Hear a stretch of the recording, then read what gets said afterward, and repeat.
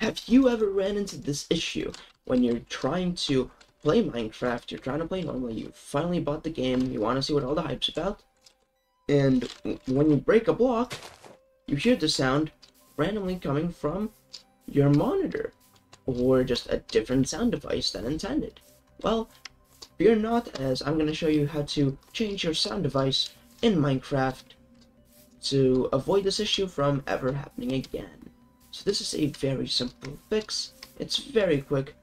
It takes about 15 seconds to do. So all you need to do is click Escape, Options right here.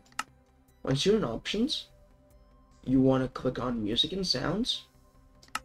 Once you're in Music and Sounds, you just want to go over to this device and just change it to whichever device you want to use. For example, right here I have my monitor, which doesn't have audio, so it sounds weird. So yeah, that is how to change the audio output device in Minecraft. Don't forget to like and subscribe and turn on notifications, and I'll see you in the next one. Peace.